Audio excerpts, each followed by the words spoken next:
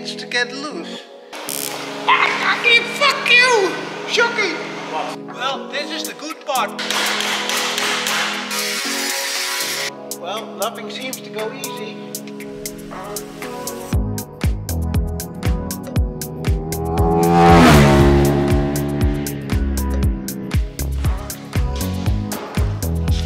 Another day on the board, and we filled in some more parts.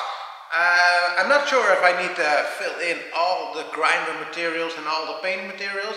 I will fill in some of them, especially like the steel brush for the grinder. That's 33 euros over here. Maybe you can find them cheaper, but I like the quality of these ones. And same like the week before, I did around 10 hours of work on the chassis. So fairly easy to fill in at this moment. But in this episode I will fill in some more, which I will show you later on. So keep watching this episode, like and subscribe to the channel for more of the craziness that will come. Well, okay, let's start the works again where we left last week. So I want to get the strut tower back in first to get one point done, and then can go to the next one. So the first step is to get some sheet metal Kadett, fix the old rust, then clear out the bottom point of the strut tower, put that back in some weld-through primer so that's all protected, same like the tower. Then some things I want to do first. These are the spot weld holes, so they will stay there, but these are holes we don't need anymore for the cable connectors. So going to weld these through because of the cleaned engine bay, and we got this stupid hole over there. We need to get rid of that as well. So some repairs and some first modifications will start right now. Je zegt gewoon ja, nee, ramen doe ik en doei.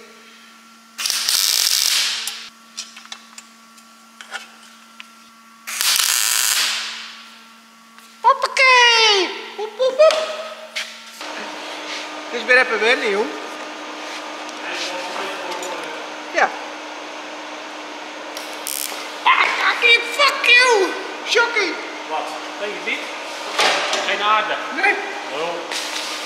Dat weet je toch? Hoe vaak doe je dit nou? Ja. Ik zit te lullen nu, hè?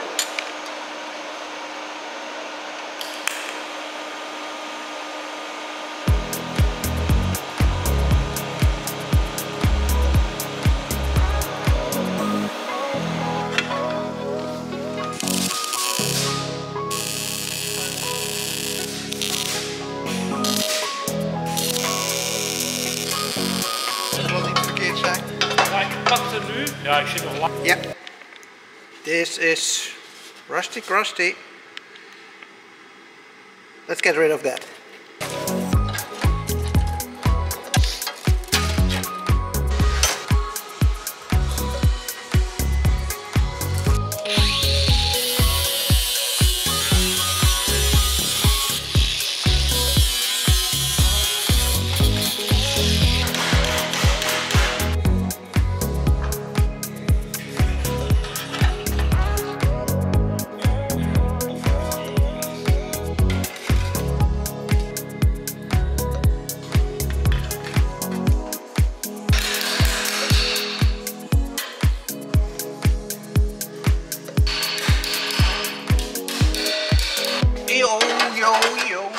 Okay, it's getting shaped up. This is in a waving condition and this side is all bended up. So you got special tools for that. Oh, the one for more tools is itching again. I know it, never done it before, I know how to do it because I know how the metal works. I stretched the metal over here to get the bend outwards. And there are tools for that. Shall I buy some tools again? So okay, check this out. This is an example of tools I probably would like to have. What do you all think about a set like this? Is it worth it or not? or should I save some more and buy old tool links of this? I'm not one to use it every day because I do this crazy custom car builds and not only sheet metal. So I think a setup like this would be kind of ideal for my work. But that's it about the tooling that I would like to have. But this was a build I promised everybody that I was going to explain to do how you could do this in your garage as well. So check this out. This is the outside corner. You need to stretch the metal and bend it. And you need to take a couple of steps because you need to bend it a little bit, stretch it a bit. You need to bend it a little bit, you need to stretch it a little bit, and then just a couple of steps to get the right angle you want. And then flatten it down. And in this arch direction we got these tight corners and big rounded corners. If you just have a big metal rod or something round in your garage, put it in the vise and then hammer and dolly it in the right shape. Always try to find the closest shape, but you got some room to play with. In this way you can actually, as you see it, because I don't have the tools yet, I did it as well with no fancy equipment. So let's go ahead, get this welded in.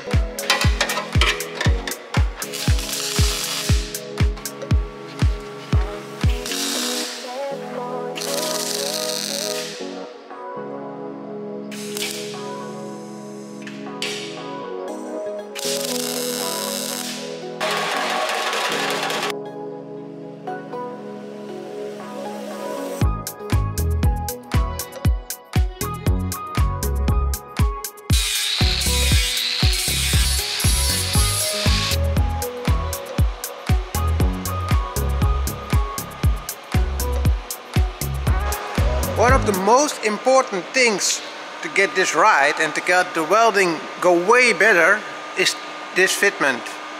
This fitment needs to be around 1 millimeter or smaller, otherwise it will be terrible.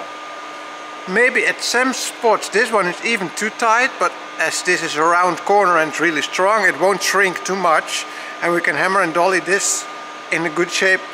This one I MIG welded and already grinded down a little bit, so you can really see how thick these welds are. And the rest I thick welded, and the burn through rate is way better and the welds are way flatter, so way easier to grind them down.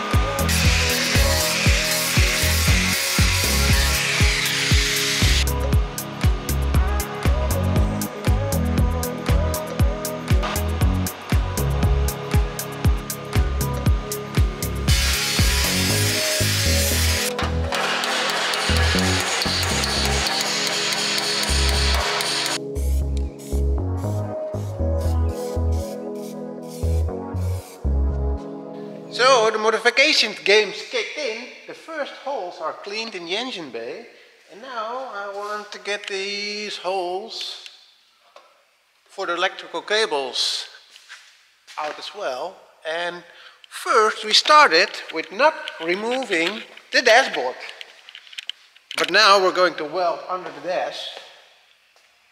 So the dashboard needs to come out, and we need to clear it out anyway because we're going to change the floors as well. New floor panels are ordered.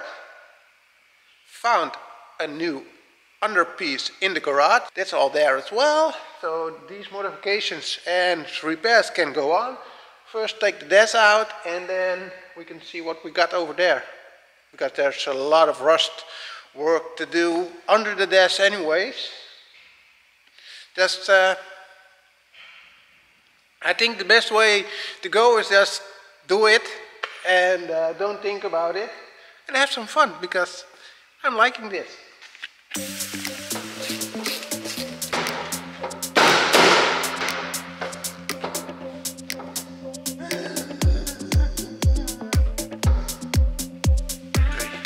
Well, nothing seems to go easy. So you need to take the complete steering wheel off and then work our way around as usual.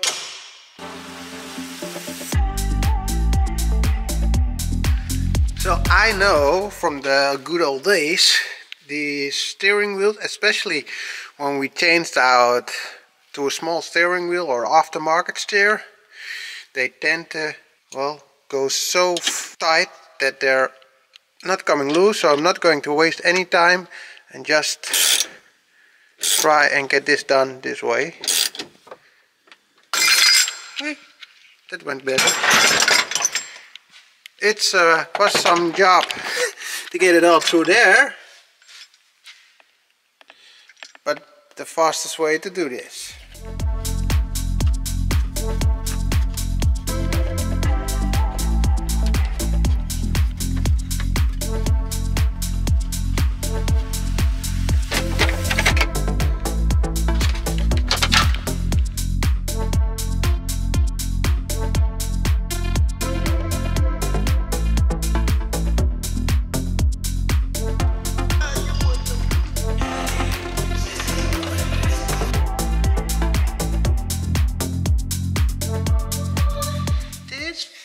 Small bolt took me about 10 minutes to get loose, and that's only because I want to skip some time of removing the complete electrical harness behind the dash. Hopefully it's worth it. Hopefully the dash will come out right now with cables and all. Okay, now let's take a quick look if we can get the dashboard out.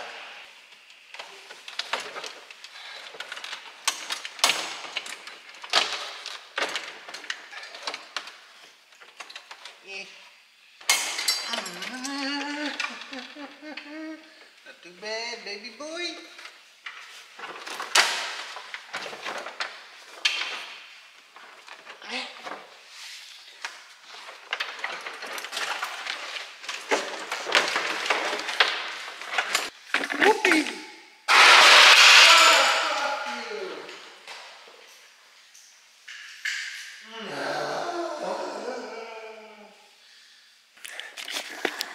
I was kicking over all my trays of stuff.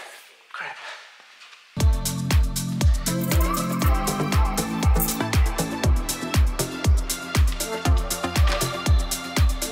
Okay, a question for you all. Do we go pedal box and clean this stuff out?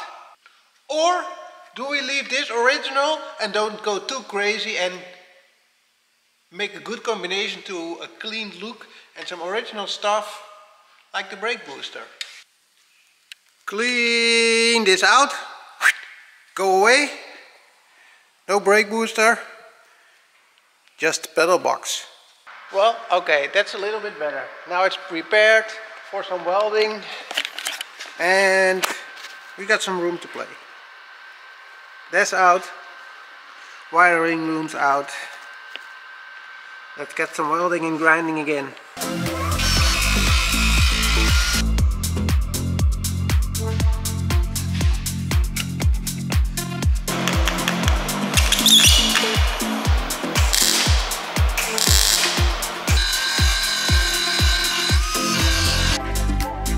Well, this is kind of getting somewhere. Nice and clean. Well, this is the good part of the dash out.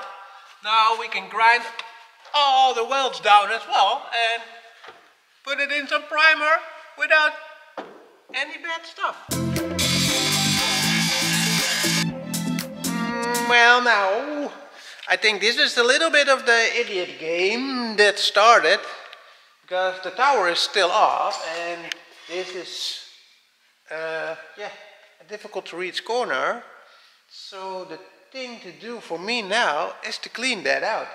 And grinding down all the paint, getting it ready for some filler, and of course some final small holes that we need to close up for the cleaned engine bay.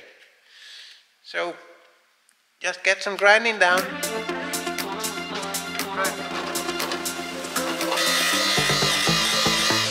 What the fuck is this? It's all burning away.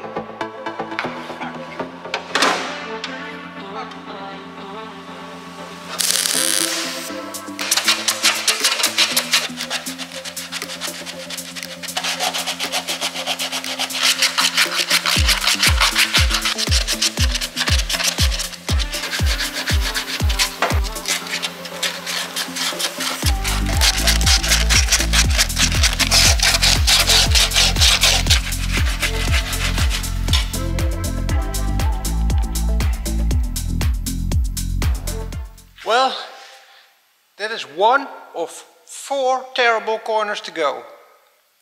First one's done. Now I want to get the tower back in because we found the first pieces of rust, as you know, on the other side. I want to clear out. So I want the strength back in on the towers now, so that the tower is strong, and so I can work my way forward, then switch to the other side and do the same thing again. Man, this is so much more work than expected, but I am satisfied with the result so far. So let's go ahead and get the corner in. First clean out the mess a little bit, so we got some playroom. Get the tower in, and hopefully we can get this. Days are flying with all these tiny jobs that's taking a lot of time, with sanding and grinding and welding. And because of the stupid idea of to clean the engine bay, I always say, well, we're already welding, so how much more can it be? Well, you can see it in the videos, it doesn't come easy.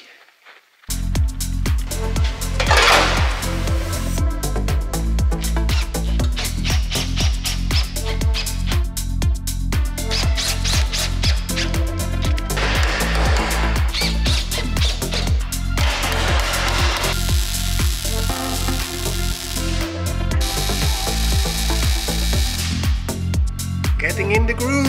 What the fuck? I hate welding upside down, but we got to do this shit or not.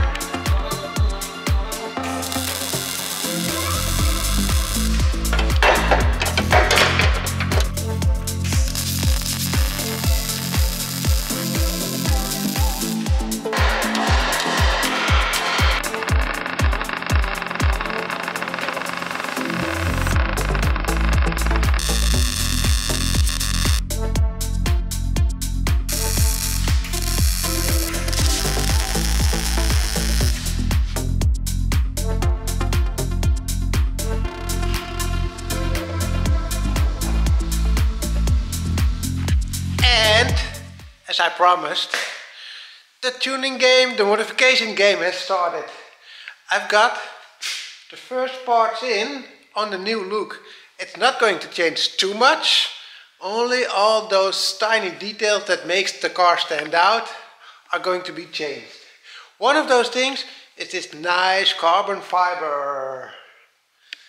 Got the original plastics covered with real carbon and did it in matte clear coat, because I don't like the shiny on the champagne color, so I decided to go matte carbon fiber, and I really like this look. So these were the original colors, and this is what it's going to be right now. Oh man, I just love this detail on the matte carbon fiber against the champagne color.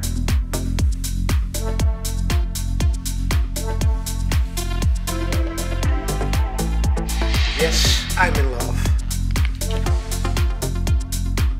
All the details are there. There are some more off to carbon as well when I decided to get the whole car teared apart, so there's some more underway. But this is the first batch of insanely cool stuff. This is the underlip, all the lips, all the bottom of the... So I will explain a little bit on what's the plan. So these are the side skirts.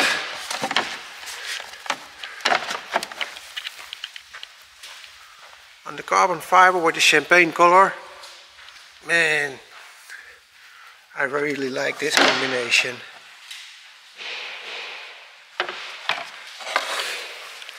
So what I'm going to do is everything from around this side downwards will be carbon fiber. This way I will take the mirrors insert as well. but then from the top, like the rain tray, the roof rails and the other bits will be the same black structural as the side of the car. So the whole top will be black structural, all the plastics, and then all the way down will be carbon fiber. And well, yes, tower is back in. As you've seen in the video, everything is cleaned. And yes, we cannot stay behind. Rear brake discs, original, it was still drum brakes. So that's another upgrade in the tuning game. Not sure if I'm going to big brake it, because you won't see them behind the wheels and it will brake insanely good anyway. So first up, let's clean everything out and get some work done. Thank you all for watching again. Hope you liked the episode. Please like and subscribe to the channel, and put something in the comments on your opinion on how the work is going. I'm pretty satisfied.